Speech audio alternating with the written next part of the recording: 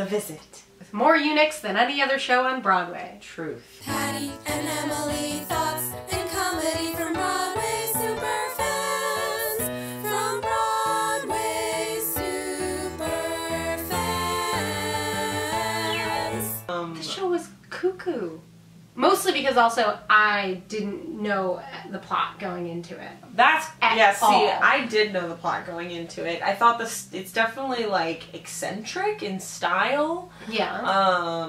John Doyle. This is my first John Doyle. Oh my god! That's intense. Yeah. Which I think for a first John Doyle is actually, it's a nice ease-in, because I don't think as far as John Doyle goes, it wasn't too high concept, although it was, you know, wacky. Sure, it's not the most bizarre John Doyle that I've ever seen. That's true. I mean, I don't know. I thought it was, like, weird, and I didn't understand the significance of most of the stuff that I didn't understand. Yeah. Like, I was like, I don't know why the significance of yellow. I don't know either. I don't understand, like, why everyone's in crazy aged makeup. Like, Yeah. I didn't understand like, besides that they were all poor and decrepit, Well, but, like, the makeup was so severe. Well, that's what I'm saying. Like, I understand age makeup and, like, poverty makeup or whatever you want to call it to make people but it was look exaggerated. skinnier. But yeah, it was visible to the audience. It wasn't meant to age them without us knowing that they were aged. Right, so I was sort of confused by that. But, like, overall, though, like, I did actually really enjoy the show, and I enjoyed the story, and I was like, you go, girl. Kill that dude. Like, I was totes on her side. Yeah, but how do you feel about the, well, I don't know, spoiler alert, the end where she still is in love with him, and part of her wanting to kill him is that so she keeps him with her forever. Listen, crazy psychological things happen to people that have been abused. Sure. Okay. That's all. I'm not going to tell her that she's a monster and that's fucked up and crazy because the catalyst that has led her to this end is horrifying abuse. Yeah, okay.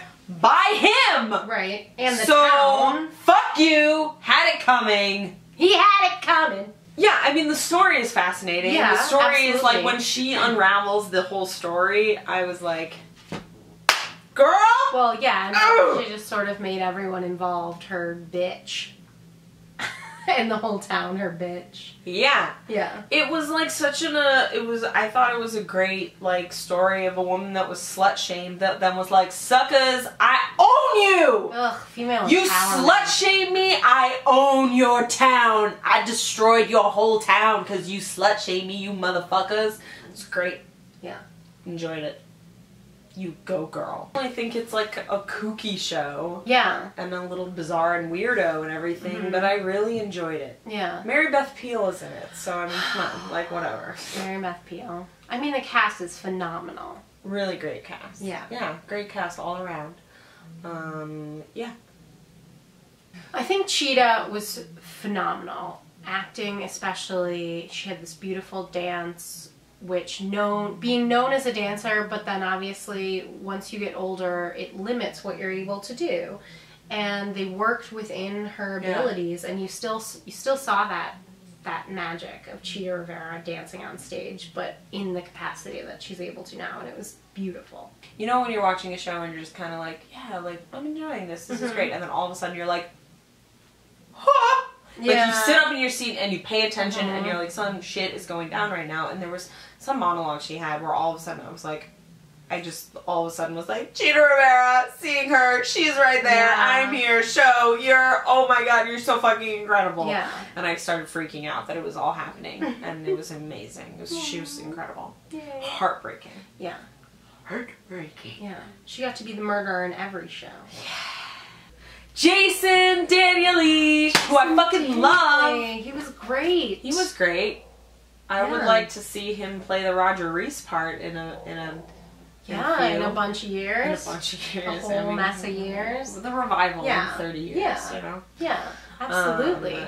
because I just adore him and I adore his voice, and I was glad that I got to hear him sing. Yeah, he had a great number. Yeah, fantastic. Everybody sort of had a great number. Yeah, I mean, it was I loved the ensemble feel Absolutely. of it. It was very much like small and intimate, and that everyone was on stage almost the entire time. There were only a few times where people the were ensemble off stage. left the stage. Yeah.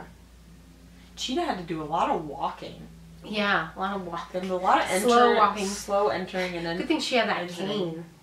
Mary Beth Peil, the most beautiful woman on earth. The most beautiful woman on earth. Great. She was great. I liked her character. Really, really great. Yeah. I would love to see her play Cheetah's part someday. Oh, yeah. So, Absolutely. get on that. She's just so wonderful, and she played such... I thought that character had such good, like... I don't know. She was so subtle and so powerful. Absolutely. In her subtlety.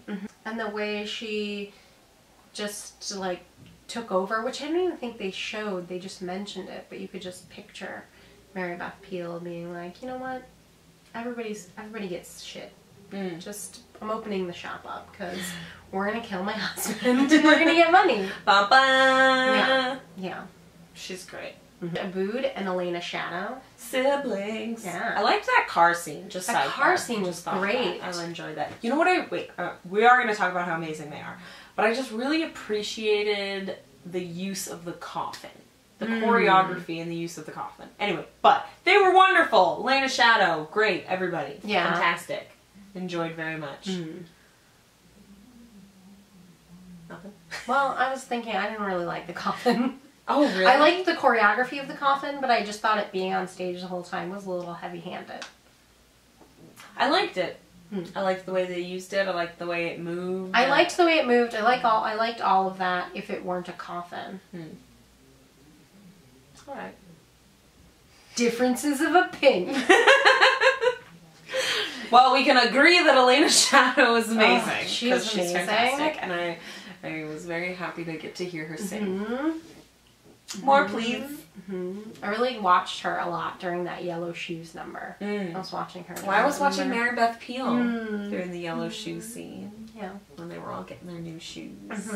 I loved that line that Jason had about his shoes not being quite yellow enough. I actually noticed that. Right, because I had noticed it too. I was like, who's getting those weird loafers? He's wearing tan loafers, and everybody else was wearing like bright yellow, sometimes sparkly shoes. Well, Elena had the best shoes. Yeah, she had the best shoes. Yeah. Elena's shoes were gorgeous. Galoshes. It was funny. Yeah, it was great. Well, the true star of the show was the set. Oh my god, that's I like walked into the theater and was like, like, it looked so cool. Like, the set was so great. The depth of it was beautiful. Like, it was so simple, just worked and was gorgeous. Like, give me 10 minutes on that set for playtime. God, I just want to run. I want to run. And I was really excited because at first I was like, if they don't use that second level, I'm going to be so upset. And then they did. Sure. I was happy about it. Yeah. And the ceiling part so of it was cool. like a domed, I think it was supposed to be a train station. Yeah, they meet her at the station. It was so cool. And obviously it's a down on its luck town, so it was the detail of the vines. The vines, like it was being taken over by nature, and then the ceiling was all broken glass. And the lighting. That is what I was gonna say, because you can't, like, coupled with the set was the lighting. Yes, the lighting, the set would be nothing without its lighting. Yeah. I mean, the way the lighting was coming from above, the way it played with, oh, this window's broken and this window's not. Brilliant lighting design. It was fantastic. You know what else was good? The fucking sound design. Yeah. Fucking sound design was great. Yeah. Yeah. Also, back to lighting for a second, because there were so many people on stage, not so many, it's a small cast, but because the ensemble was on stage for most of the show, there was like a lot of really good focus work. Here's where you're supposed to be looking, but you can see everybody else is still around, and if you want to, because one of our favorite things to do is to watch ensemble members when they are not the focus, you're still able to do that. Because you know what I noticed? Was background, real tear realness from both, it was Elena Shaddow was crying, and John Riddle. Real tear realness, background, they were sitting on the side, both of them, real tears happening. Yeah. Fantastic. Yeah. Yeah. That cast is keeping it 100. Cast was fantastic. Costumes. Great costumes. Costumes were so great. great. Specific. I like that Jason Danieley was just always wearing that graduation cap and gown. Well, because he was a professor. Well, it was great. Academics. But like, it was cool because the whole concept is that the town is like, has been so fucked for so long. But like, because this important thing is happening, it's like, you know, it's like that thing where you're like, Sunday best. Right, yeah. And they're like, I don't have any Sunday best because I'm so poor and I've been so poor. And he's like, the best thing I have is this cap and gown. Yeah. And like the mayor was like, the best thing I have is this fucked up fur-lined horrible coat jacket thing that's totally falling apart. So I love that. Chris Newcomer and Matthew Deming played the eunuchs. They had crazy names though. Jacob Chicken and Louis Perch. Which I didn't remember Louis. I had to look that one up in the playbill. But I did. I was like, that guy's last name is Chicken. All right. I was confused by their whole thing. Yeah. Until it kind of got Until explained. there was a reveal. I didn't understand the makeup or anything, but I did love what they were doing.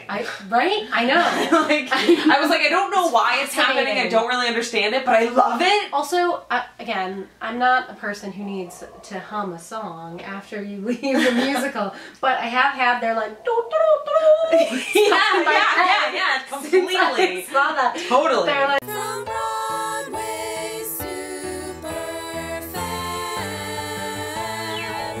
that whole thing was strange and I loved it. Yeah. 2 thumbs up.